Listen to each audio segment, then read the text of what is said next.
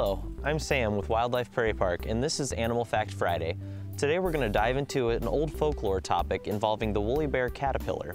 In the fall, around this time of year, it's likely that you've seen a few of these guys running around across the roads and sidewalks, leaving their food plants in search of a dark, sheltered place to spend the winter. The old folklore has to do with the setae, or the bristles on the caterpillar, that actually don't really keep it warm. Instead, it helps them freeze over more controllably in the winter. The old tale goes that if a woolly bear caterpillar has more brown as opposed to black hairs on it, then the winter's supposed to be more mild. Whereas if the caterpillar has more black on it as opposed to brown, the winter's supposed to be more harsh and snowy. This has yet to be proven accurate. However, the brown to black ratio does tell us one thing about the woolly bear caterpillar. It can help determine its age and how long it's been feeding.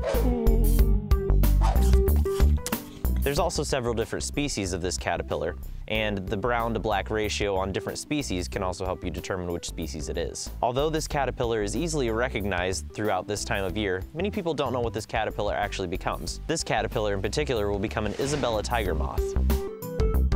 Thank you for joining me on this Friday for a deeper look into native Illinois animals. Check us out on Facebook every Friday for another interesting animal fact. Have a great weekend.